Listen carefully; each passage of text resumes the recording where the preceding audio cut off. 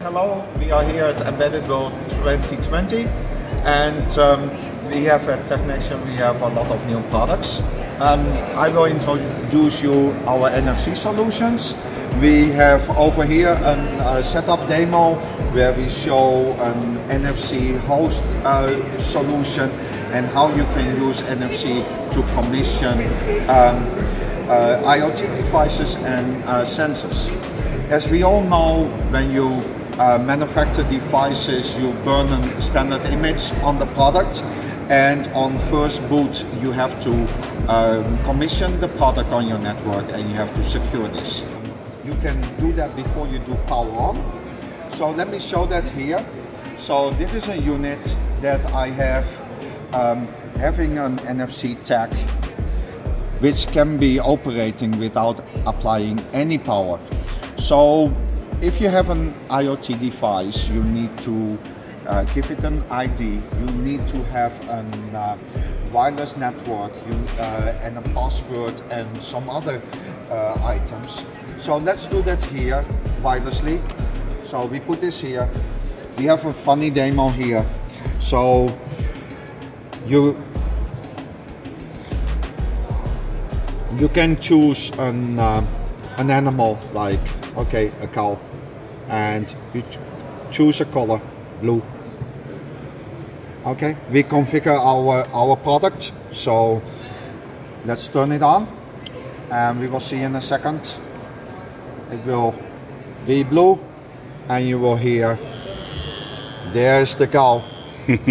So we do this one more time. So let's do that with a dog, a green dog. Okay, we are configured. You will see the green LEDs in a second. And there is our dog.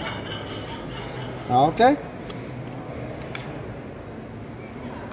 If you have more questions about how to commission securely your IoT devices, come step by our booth or send an email to our sales team, and they are more than happy to explain to you how you can use this technology. Thank you. Hi, we're at Embedded World 2020 and I wanted to show you a demo that we have. Here we're showing a simple demo of the difference between an electronic rolling shutter camera and a global shutter camera. Here we have a global shutter camera on the right and a rolling shutter camera on the left. If well, one of the things that I wanted to show you, the rolling shutter camera exposes the rows of each frame in succession and reads those rows out, and a global shutter camera exposes all of the frame at the same time. So it's very good for machine vision applications such as barcode reading. So to demonstrate this, what I wanted to show you here is I'll stop the wheel and I'll take a picture,